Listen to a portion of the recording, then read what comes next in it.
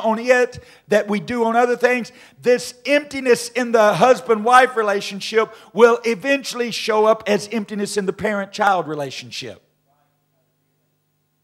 Because when husbands and wives don't take care of each other's needs, they soon run out of oil.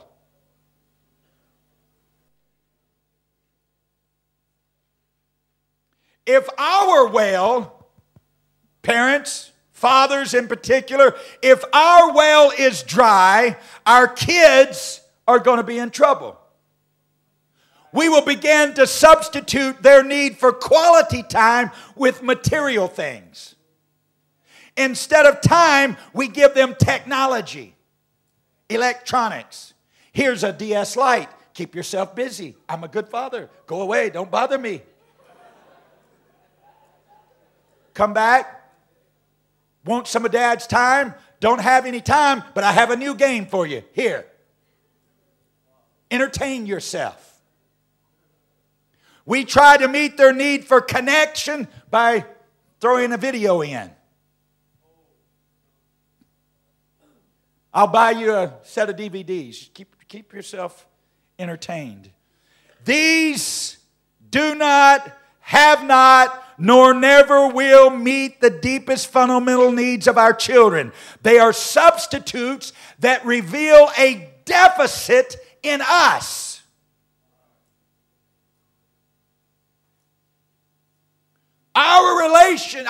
We are as parents, we are in deficit, so we don't have the real things to give to our kids, so we put substitutes. Okay, let me go back to the priority of the subset. Second important thing I'm going to say this morning. Taking care of your marriage is the greatest gift you can give to your children.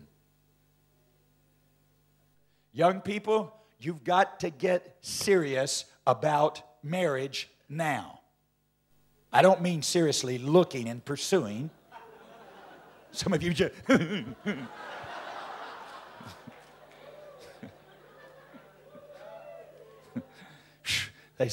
Someone said, we have pastoral blessing, yahoo! No, I'm talking about serious in your mindset about marriage.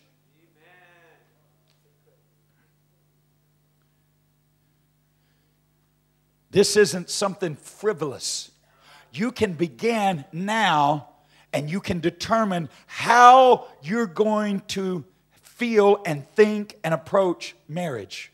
There were some things Sister Barbara asked me before we ever got engaged. She asked me, what is your stand on divorce?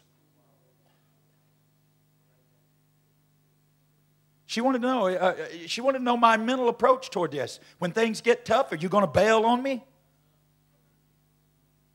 Because here's the thing. It's always going to get tough. It's not if it gets tough. It's just a matter of when it gets tough and how often it gets tough. That's why if it was easy, they wouldn't put these words, for better, for worse, for richer, for poor, in sickness and in health. Those words are in there because you're making a promise.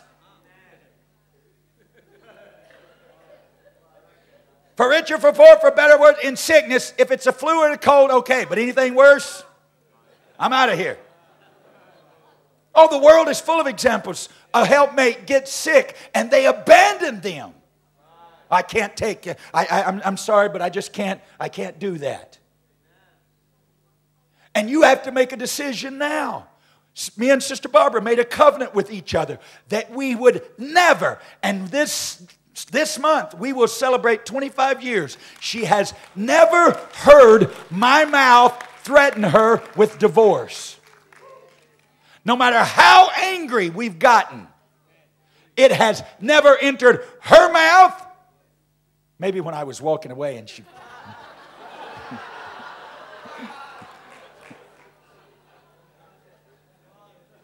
But she kept the covenant. I've kept the covenant.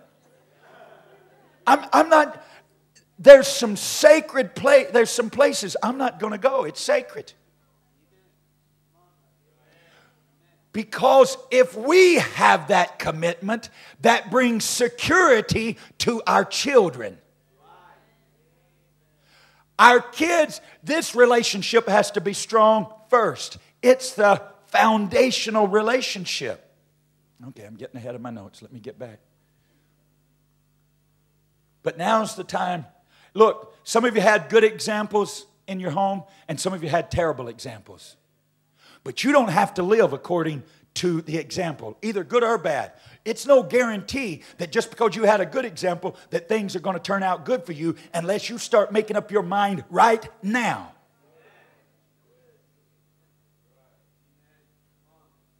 But you can have had the world's worst example. My father had a terrible example growing up. He went to 12 different schools one year. How would you like to be moved 12 times in a school year and have to meet your classmates for the first time 12 times in 1 year? It was because, yeah, that's one per month. He was moving school because they were poor. They would rent a house, but it didn't work out. I don't know. I find that mind-boggling that you could move that much, that you would drag a kid around from school to school like that. And so my father took his bad example and he determined that he would not follow that. And my dad was a very good father. Sometimes I think much better than I have been. Maybe that's why my kids want to go to grandma's.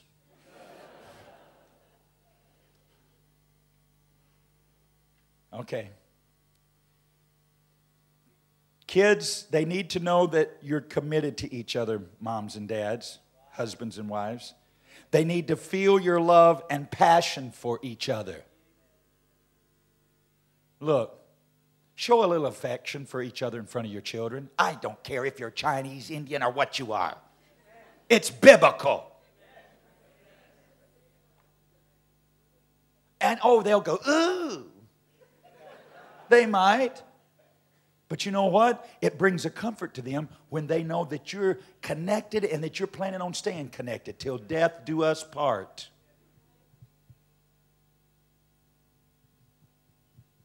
They will sense,